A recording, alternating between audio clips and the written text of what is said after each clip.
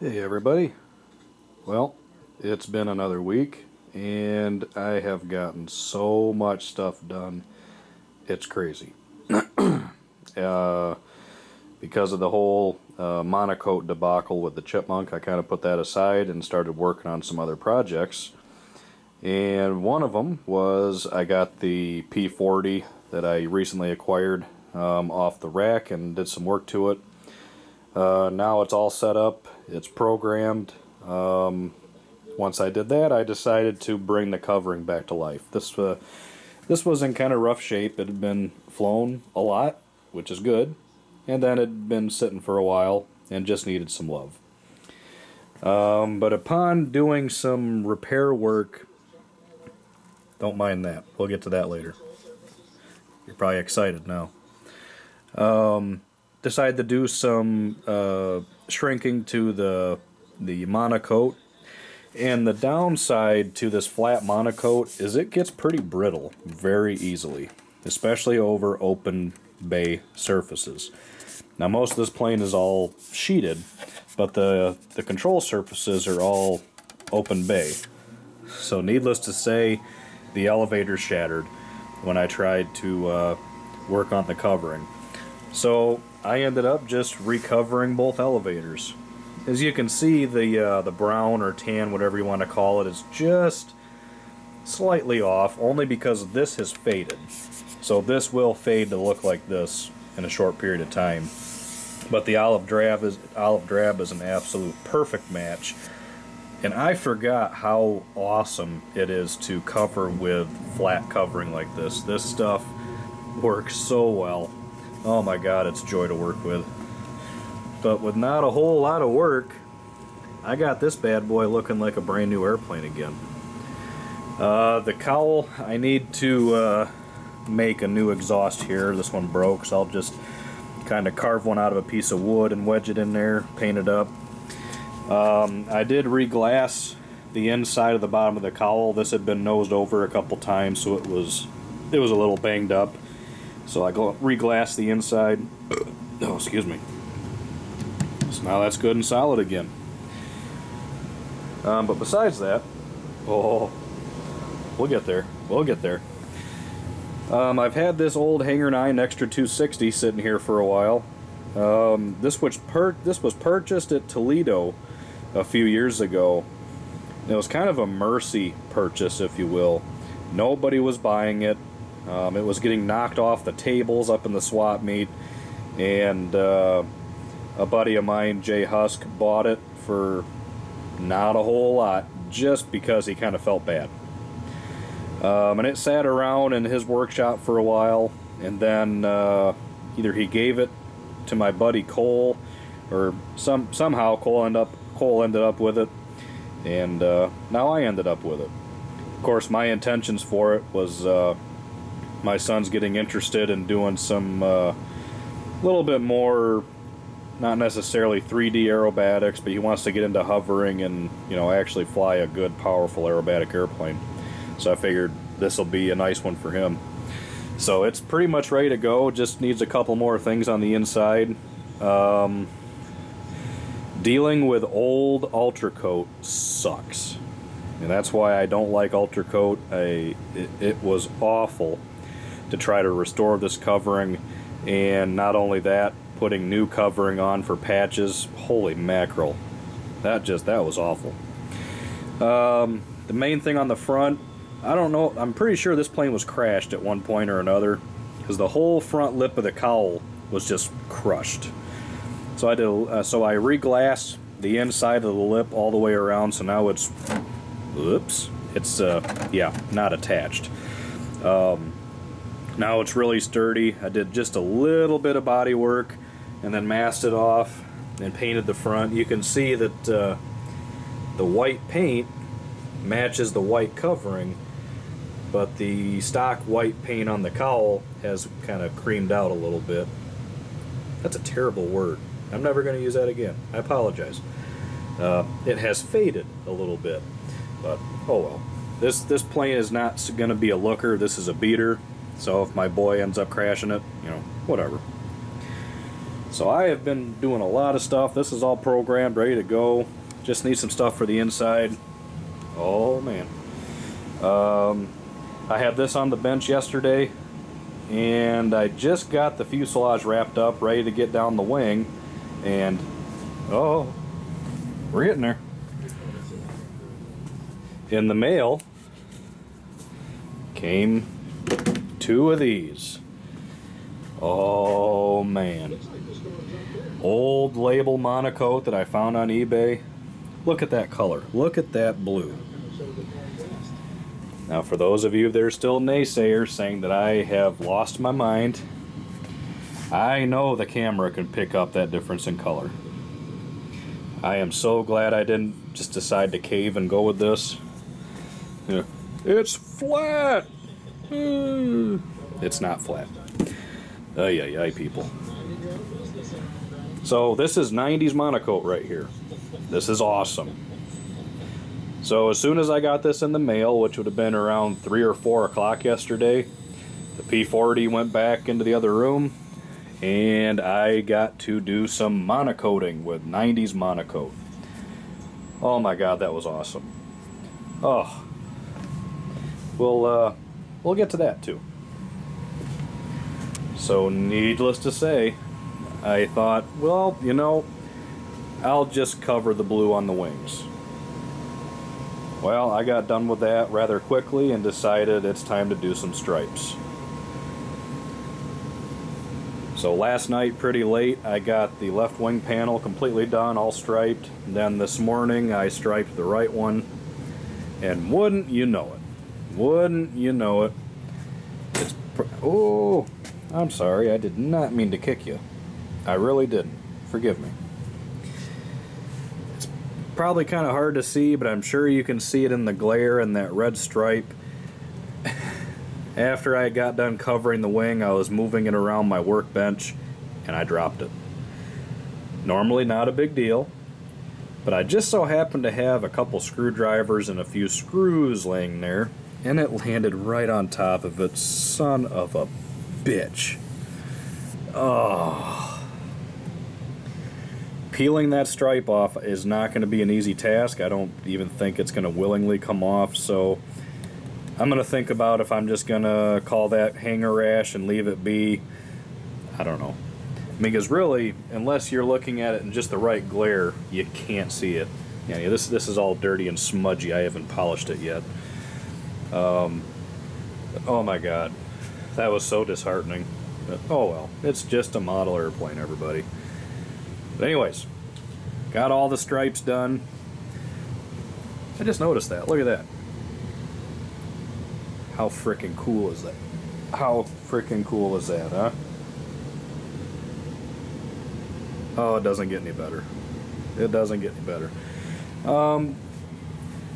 Probably the most time-consuming portion of the stripes, besides actually applying them, was getting the spacing right. Because I see a lot of chipmunks that are not done properly as far as the stripes. It really doesn't matter. For me, I always make sure, because I've covered quite a few in the Art Shoal color scheme, you got to have 9 red stripes on each side. There has to be 9. The full scale had 9. This has got to have 9. But even on my Goldberg, I didn't do it absolutely right, because the one at the wingtip is the same thickness at the widest part of the wingtip as the rest of the stripes. Where on the full scale, and how I did this one, the one at the end is a lot more narrow, because it's kind of compensating for where it wraps around the wingtip a little bit. But don't believe me? Look it up. The one at the wingtip is a lot more narrow. So trying to get that figured out, to get the spacing just right, took a little bit of time. And it turned out that each stripe is 2 5/8 wide. So basically starting at the end and going in 2 5/8 and just boom, boom, boom, boom, and repeating. It went fast-ish for what it is. If you're curious how I did it, how I applied them, go back to my monocoat video that I did last year when I was covering my Sig Cub about applying monocoat over monocoat. That's exactly how I did this. So that is awesome. It's looking like a chipmunk's supposed to. Here, hold on a minute. Let me reposition. Okay, in a little better position here. Because you look at the full scale, the Goldberg doesn't have, the Goldberg or even the Ohio RC doesn't have the wing fairings. So you kind of start the first stripe just slightly out from the fuselage a little bit, which is the same way it is here because you have the wing fairing here. So it starts where this blends into the wing. So this first stripe is flush with the end of the wing. And then you just go from there. As you can see, boy am I glad I waited to get good monocoat. Got a couple wrinkles on there. Because I sealed this wood, it is so easy for air to get trapped under there. So, and I have a real dry basement in the wintertime. So I just let it wrinkle up for a while. I put it down with a lot of heat, a lot of pressure, but I'm going to let it wrinkle up. And then for these couple little spots where there's some bubbles, I have a small little hypodermic needle just to poke a couple holes, hit it with the iron, and they'll work themselves out. No big deal. But boy, what a smooth finish. I mean, for an amateur like me that doesn't know what I'm doing, this is a pretty damn smooth finish. I mean, it's terrible, but, you know, it's smooth. I know some were interested on the engine setup, and like I said, just using cheap plywood from the hardware store. I know I'm going to get a lot of shit for using this, but I've been using it for years. It's never let me down, especially if you know how to use the stuff and you soak it right with CA to really stiffen it up. Because one of the biggest, I wouldn't say issues, but if you just try to drill and tap this, the threads are not going to be very strong because of the type of plywood it is, but I seal the threads when I'm done, so they're in there. So kind of overdone, pretty stout. As you can see, what I was talking about, where it took some time to get these spaced just right for the two outsides of the sides of the cowl, where the top and bottom are pretty much flush, so that's no big deal. But I'm going to go in there with some tri-stock, put them around each one. Yeah, that's 65. That's a nice engine. Trying to think what's next. I can probably start wrapping up the. I want to get the wings probably done. I have everything is now covered except for the hatch. My new canopy is finally on its way, thanks to Mark at Carolina Custom Kits. He's got the new canopy coming out for me. So as soon as I get that, I can get the hatch wrapped up. And get that finished, then there will literally be no more covering left on the airplane. I mean, right now it is pretty much covered. It's built and it's covered. Just little odds and ends left to do.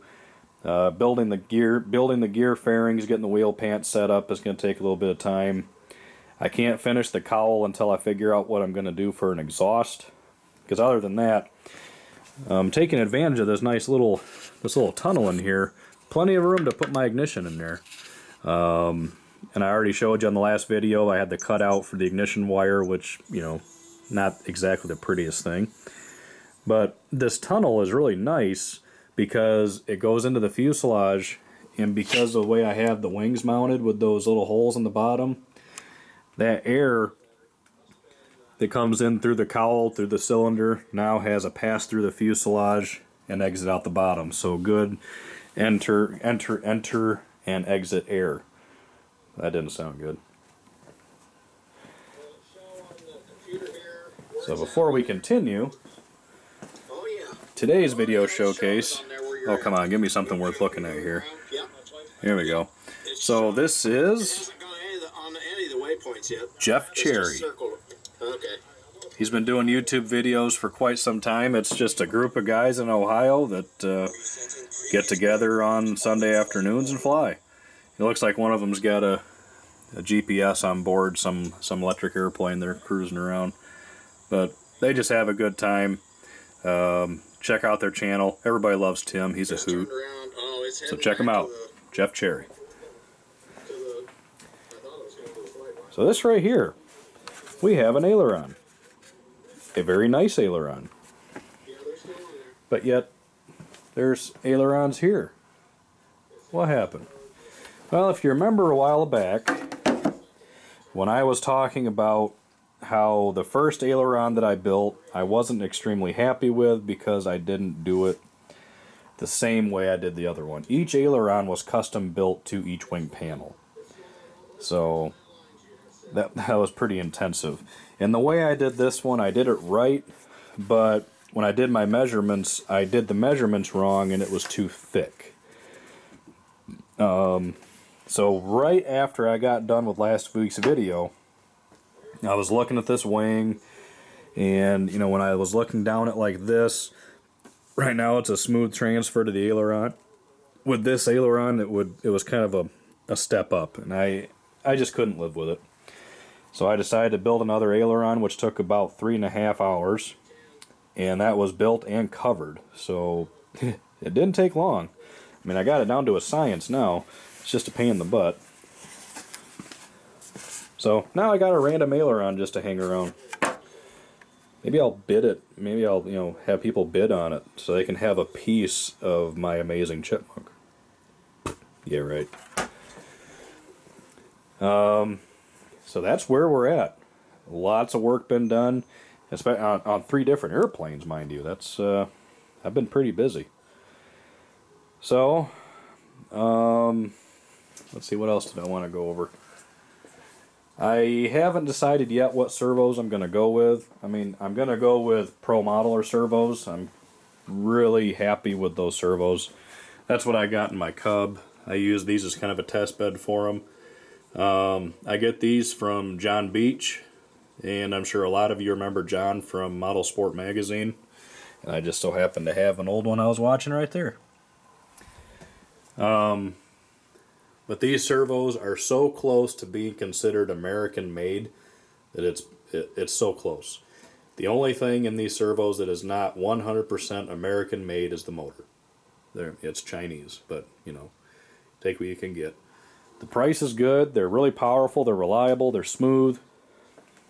So I'm going to go with those for this guy here. I just got to figure out which ones I want to get. Oh, that looks nice, doesn't it? Boy, that looks nice. As you can see, you know, it takes a little bit of time to make sure you get everything straight. You want this blue line right here to be straight all the way across to the other wing. You know, it's a simple color scheme, but it's also very complex. And yeah, the underside is done as well, which is just red, white, and blue. Got the pockets cut out for the servos, and I got the control horns too.